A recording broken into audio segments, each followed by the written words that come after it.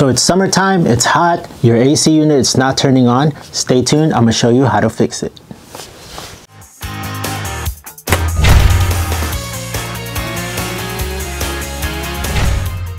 Welcome to Fix This House. If you're new to the channel, please consider pressing the subscribe and notification bell so you could always be in tune on DIYs, how-to videos, and product reviews that I do within this channel. So let me tell you a quick story on how my AC unit went out. It's summertime here now in the Pacific Northwest. We just got home, the house is a little bit warm. I go to my temperature control unit, I turn on the cool, and the fan seems to be working well. It was blowing inside my home, but it started getting hotter and hotter. Looks like the hot air from the outside was just getting blown in. I went down to my vents and there was no cold air coming out. So I go outside, I check on my AC unit right here. This is actually a heat pump as well, so you can have either heating and cooling. I go outside here and it wasn't turning on like it usually does. At this point, the easiest fix that I can show you today is make sure you go and check your circuit breaker. So if you go look at your circuit breaker and you see that your heating and cooling unit has been tripped, it's on red, that means that's just a quick fix. Just go and reset it and go test it out, see if it turns back on, and your problem is solved. So if you're unlucky like me, it wasn't that easy fix. I went to my circuit breaker, I saw that the circuit breaker was tripped. I reset it, but still there were no power getting fed into this AC unit. So now we're gonna go to option number 2. This problem number 2 is actually the most common problem that most AC owners have when it comes to their AC unit. So let me go show you what's going on and what I did to fix it. What you want to do first is locate where the wires or the power is getting fed from. So if you go circle around your AC unit right here, you're going to notice that there's 2 lines that are going right here. The ones that's important is where the wires are getting fed. So if you follow this power line right here, this is the panel. That's pretty much where all the 220 volts are going through all the way to this panel right here. This house is under renovation, so don't mind the different colors. Not all AC units have this panel right here. Sometimes it's directed to your circuit breaker panel. So if you need to turn off your AC unit through there, do that. But if you have something similar to this, let's go and I'll show you how to open it.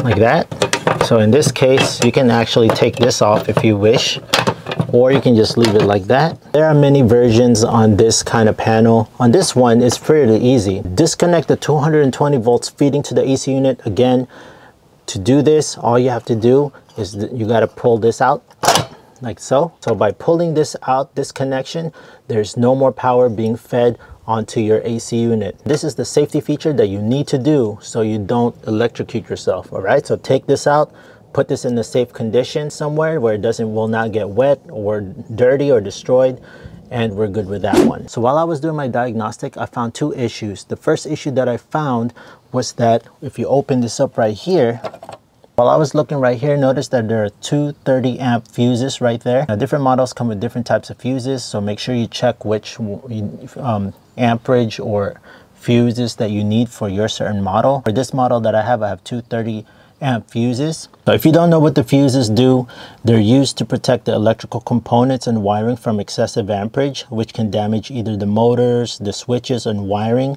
So a blown fuse usually indicates another issue and took the damage, so that more expensive components wouldn't need to be replaced. I actually hold the old fuses right here. Look how old they are.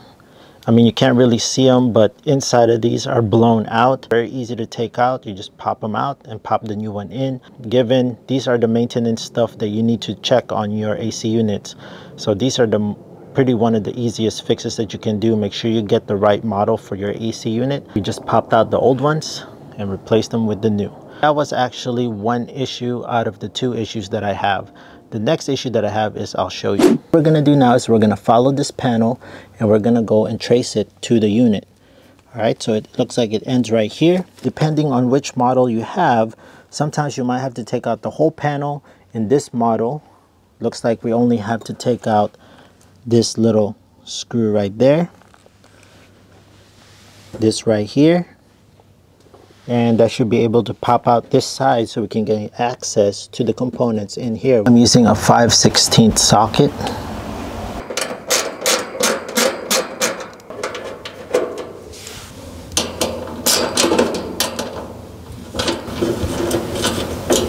So if we just pull this off, if you take this panel out, you can get access to all the wires. The one that we're focused on is this right here. So what you're actually seeing right there is called the capacitor. It's the AC capacitor. It's pretty much, it gathers up all this energy, right? It gives a sudden jolt of energy and electricity to the AC unit for the motor to start. This actually was the new capacitor that I just replaced. This was the old capacitor right here. Looking at this old capacitor, you can see that there are numbers written all over here. The numbers that we're going to be looking at to test this capacitor are these microfarads right here. Let me give you a... Here there are two numbers, 55 and 55/5. So 55 is the compressor rating and the 5 is the fan rating. So when we test this out with our meter, this is what it's supposed to be close to reading at. If you look at the top right here, common usually have 4 prongs on there. Now if you look at the HERM is usually a 3-prong. That's pretty much the compressor motor. And then you have the fan. So the fan, very straightforward, that's the fan motor or heat pump condenser.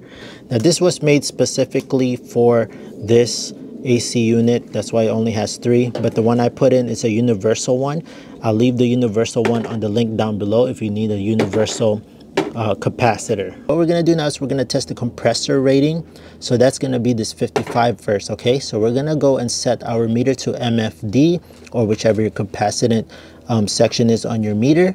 And what you're going to do is you're going to take your common, your black, you're going to put it onto the C where the common, touch that, and you are going to, the other one is going to go to the HERM, which is the compressor motor. So you're going to touch that, and I'm going to show a picture on here. I can't hold the camera and the meter at the same time, but I did this while it was still on the unit, and I'll leave a picture on the right side, and that's what I was reading right there. So if you can go check right there, it was actually reading a 14.12. So that's way below our 55 marking. So that's actually an indicator already that this is going bad, or it's already bad. Now we're going to go test for the fan rating. Put the common again on the common, and now you're going to put the other one on the fan. So the fan is this one. So if you look on the picture on the right, I came with 4.8. So 4.8, so that's not bad. That's actually probably still good, knowing that this is 5. So the 55 compressor rating was well below 55.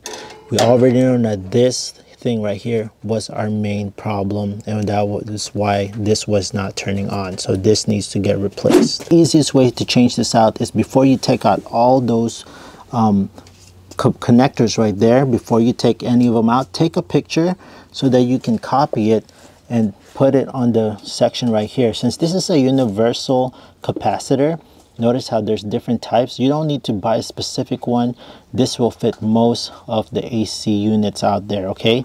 So I'll leave a link on the description down below if you want one of these universal ones. This is around $54 on Amazon.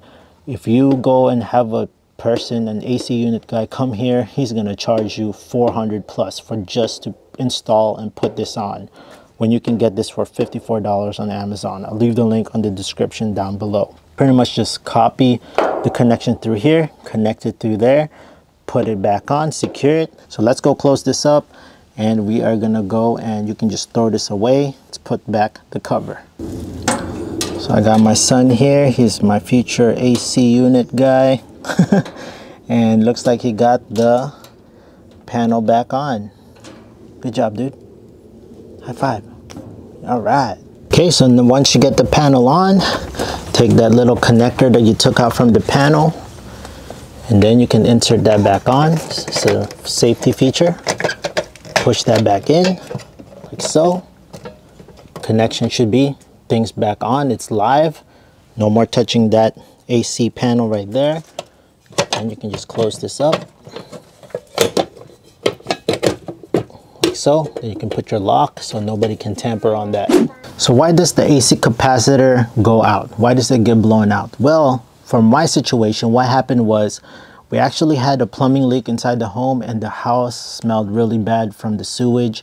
So my wife and I, we opened up all the windows and we ran our AC on the whole time so we can get all that nasty air out of there. So we had this running for 2 days straight, and it finally gave out. So that's pretty much what happened. If the system overheats, that can cause your capacitor to blow out. And with normal items like what you see here, these units, they do get old. We've been here for 6 years now, and yeah, we don't know what the old owner did or how much they maintain this. Life happens. You get your other stuff that you need to take care of, and yeah, systems get old and you just have to maintain it. So this is one of them that you have to maintain. Other issues might be short circuits and power surges, depending on where your areas are, that can cause a failure as well. 2 indicators that will definitely let you know that your AC unit's not working is you go out here, definitely nothing is working, you don't hear anything.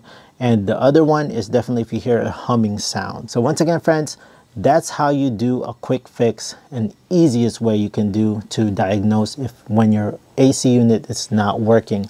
It's your capacitor and your fuses and your circuit breaker. So those 3 things I want you to check. All right, so by doing that can save you thousands from having someone to go over here and charge you, where you can do it yourself so easily. All right, friends, so if you found this video helpful, friends, please hit that big thumbs up, subscribe, notification bell, and I'll see you, friends, on the next video, which comes into cleaning the coils so you can have better airflow. So stay tuned for that video.